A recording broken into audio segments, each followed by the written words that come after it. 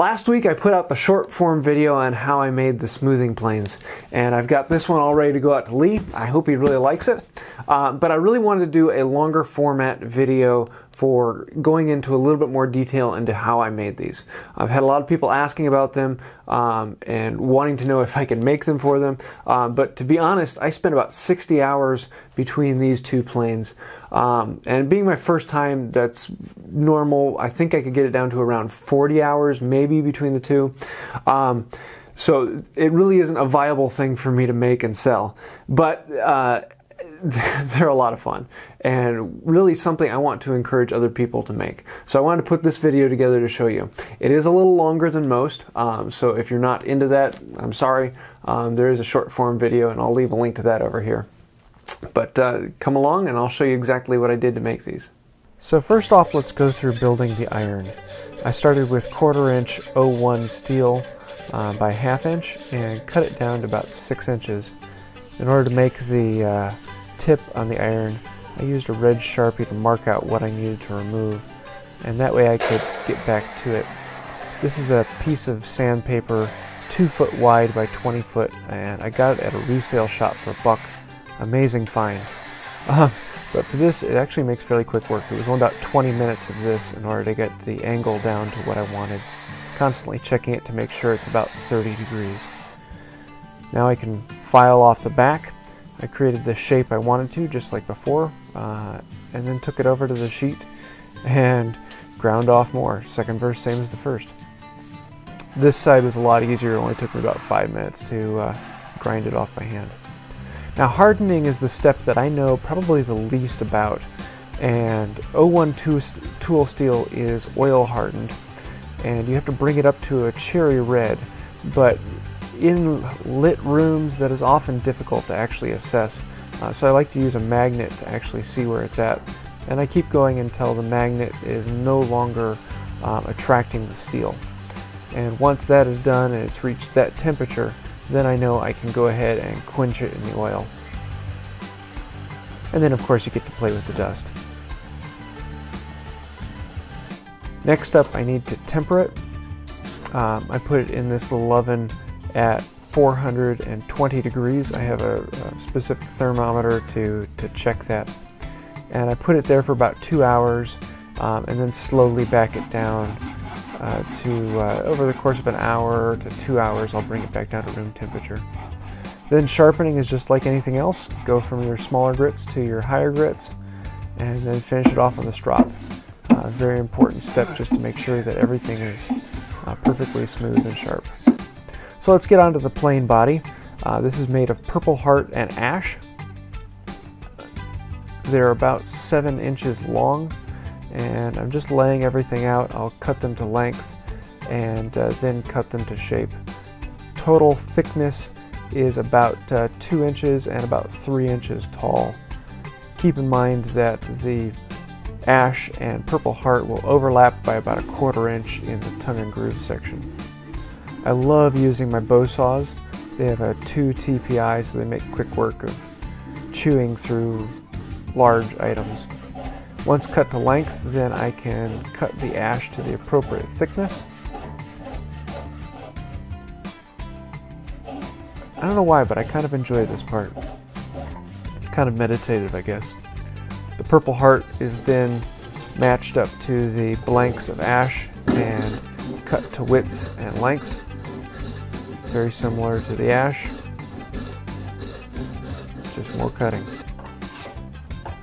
I like to smooth out the two sides that will meet the ash and Purple Heart to make sure that they are perfectly smooth and perfectly flat. And that'll give me a good reference to go off of. Now we're going to start with the long grooves in the Purple Heart. And I make one groove 1/4 inch wide, 1/4 inch deep, right down the middle of the plank. The depth stop is set on this 45 very, very hard because every cut I need to make has to be to the exact same depth. And so as long as I use one depth stop for every cut, they should all match up. After the first groove, I'll then cut a second groove 1/4 inch away from the first one, and then a third groove 1/4 inch on the other side. So I end up with 3 grooves that are 1/4 inch deep, 1/4 inch wide, and each of them 1/4 inch apart.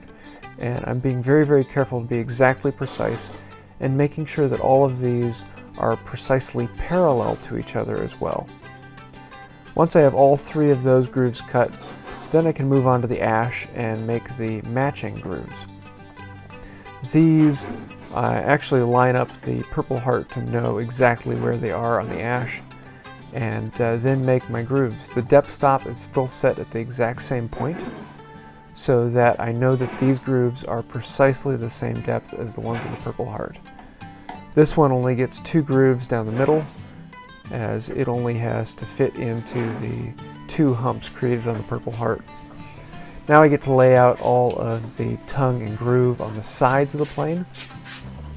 These are a 1/2 inch thick, but they also need to go down to the exact same depth as the grooves so that everything will fit together perfectly. Now here you're going to hear me say this a lot through this project. I start by making a stop cut. It's not deep, it's not hard, it's not heavy, it's just a couple light taps. And once I've made the stop cuts all the way around, then I can come back through and remove the waste. All of the chisel work is just removing the waste, and you can't do that until you make the stop cuts. Each pass is only taking it down a 1/16 of an inch or so. Slow and steady wins the race. It is very important to be extremely precise. Everything needs to be exactly 90 degrees. Everything needs to go down to the exact same depth all the way around. Each one of these took me about 2 hours, and since there's 4 sides for the 2 planes, I spent about 8 hours on this process. So this was probably the most time-consuming step of the entire thing, was shaping all of these grooves. Just more of the same. Make your stop cut and then remove the waste. Always making sure you're making a precise 90-degree cut down. Now once I made the grooves on the ash, I clamped them together so that I can make all the marks and transfer all the measurements over to the Purple Heart. Trying to undercut just a little bit to try and make them a little bit tight. You can always remove more wood, but you can't always add it. And then the same as the ash, make your stop cuts, and then remove the waste. I would love to get a good chisel mallet. I should probably make one of those someday. But for now, I'll just use the kids' mallets. Making sure everything goes down to the exact same depth as the grooves. Stop cut, remove the waste.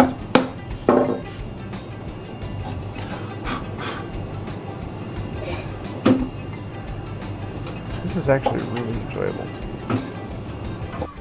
Now the glue, fill it into all the nooks and crannies, and then match them up. Now I made these really stinking tight, and because of that I really couldn't just push them together all the way.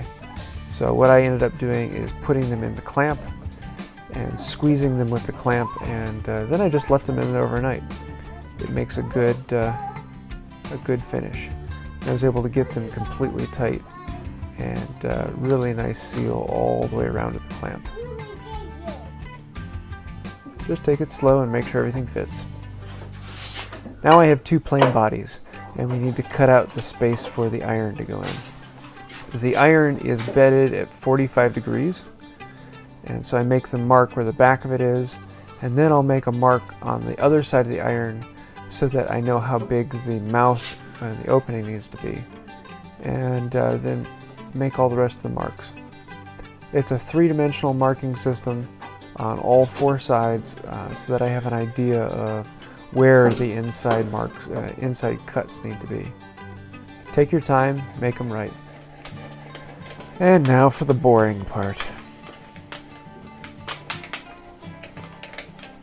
Yeah, it's a lot of this. I drill out all the holes just to make it a little easier for removing the waste with a chisel. I put about a dozen or so holes in the top. You notice the blue tape on there, it gives me a depth stop, so I know if I go straight down from that point, I'm not going to run into anything I need. It's very careful to make sure that you only bore in as far as you absolutely need to. Once all the holes have been drilled and most of the waste is removed, you can go in with a chisel and start to remove things. This is probably the second longest process of the whole job, is making sure everything was exact. And you just end up having to take small chunks with every move and make sure you're not taking off too much. Constantly checking your angles, making sure everything's smooth, flattening things out, and removing stuff. Purple hearts. Once I got down to the purple heart on the grooves, then I flipped the plane over and came at it from the mouth side, trying to remove the waste from that. And again, it's just slow bits. Just take off a little bit at a time, don't be in a hurry, and you'll end up with a clean process. Rushing work is often the worst. Keeping the chisel flat to the bed, I can make sure I have the exact same angle going all the way down. We want to make sure that the bed for the iron is nice and smooth and flat. So there's the comparison of the steps. Then once it's pretty close to where I want it, I take the file and smooth everything out. This will give you a nice flat surface and a good reference edge for everything else in the future. Now let's work on the wedges. I used a piece of ash that I had, an inch and a half wide, and then cut the angle in it. The actual angle I'm using here is 1 inch to 4 inches, and I found that to be a really nice angle for these. Once I cut them down, I'll plane off both sides. Number one, that gets rid of the saw marks, but number two, that also gives you a really sharp edge on the wedge. Now let's work on the body. You're going to hear this as well a lot. It's step by step to shape things. Take the chisel and make your large shapes, then bring in your rasp and get your general shape in place. A fairly rough file to bring things down and get rid of the rasp marks. And then you're going to grab a finer file to get rid of those marks. And I'll usually end up with an extremely fine file that I have that I can pretty much get rid of any mark with. So just slowly making the shape from one tool to the next. It's actually a really enjoyable step when you start to see things come to life like that. Then the top surface, I'll just do the exact same thing. Chisel, rasp, file, fine file, and I'm constantly checking it to make sure it feels good. From this point on, I'm putting it in the clamp, I'm working on it, I'll take it out of the clamp and I'll feel it. And that'll tell me where I need to take off more, where I need to adjust things. I'm not going to any particular pattern, I'm just going to, okay, what actually feels good in my hand? This is a little trick I learned a while ago. I used some olive oil on the surface, not as a finish, but it allows me to see what the finish might look like. It'll also raise the grain a little bit, and I can see if there's any nicks or scratches that need to be filed out.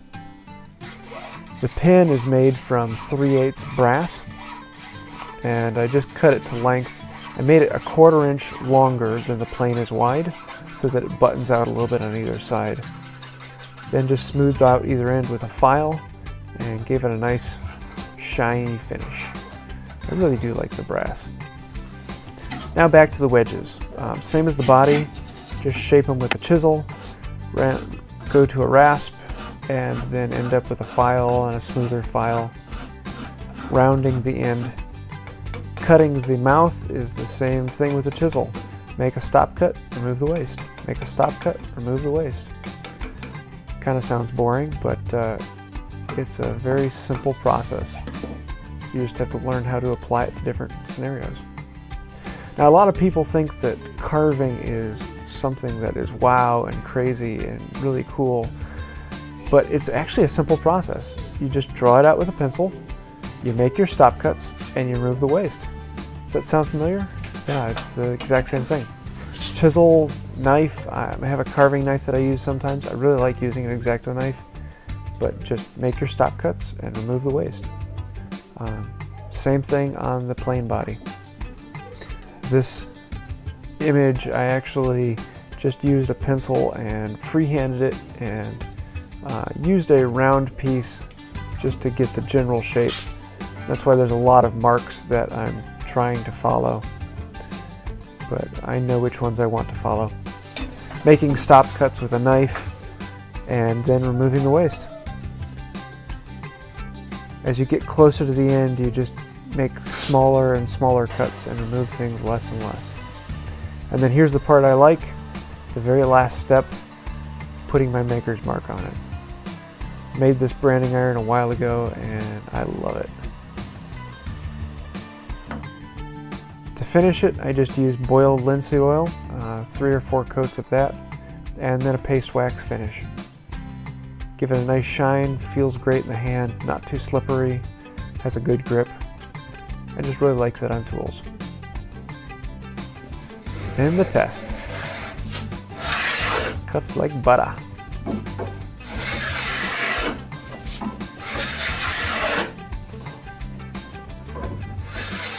And this is why I do hand tool woodworking.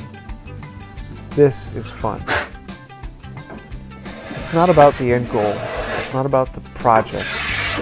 It's about the steps involved and the enjoyment you can have along the way. Yes, we can step back and look at a project and say, wow, that's cool. That's a good thing. But when you can look at a project and have the memories of making it and the enjoyment that you had along the way, that's the reason I do hand tool woodworking.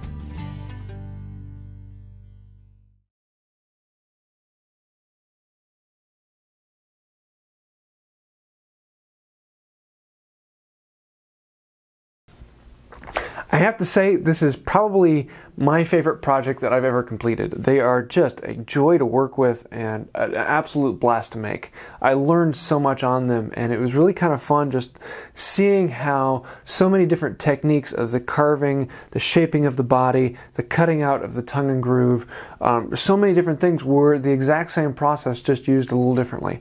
You know, putting in your stop cuts and then removing the waste, and putting in your stop cuts and removing the waste. And if you can learn some of those basic skills, things like this are fairly simple. It's just learning to apply them in a slightly different way. It is my goal that you can learn to do something like this. It really isn't as hard as it looks. It is just a simple list of steps that you have to go through. And once you learn one step, you can go on to the next, and you can start to learn how these all come together. It is my goal to show people that things that we think are a little out of your reach really aren't. This is something that just about any woodworker can do. And so I kind of want to leave it at that. I hope you like this video. This is a little longer than I normally make. My computer can just barely render this. I'd like to be able to do longer formats in the future. I have about 13 hours worth of footage on building these, and I could really go a lot more into depth in some of the details and things like that. But for now, that 15 to 20 minute mark is about all I can put out. So I hope you like this. Please let me know in the comments below if there's something else you'd like to see or something I left a question about. If you like the video, please hit the like button or feel free to subscribe, and feel free to check out one of my other videos. You might find something you like. And until next time, have a wonderful day.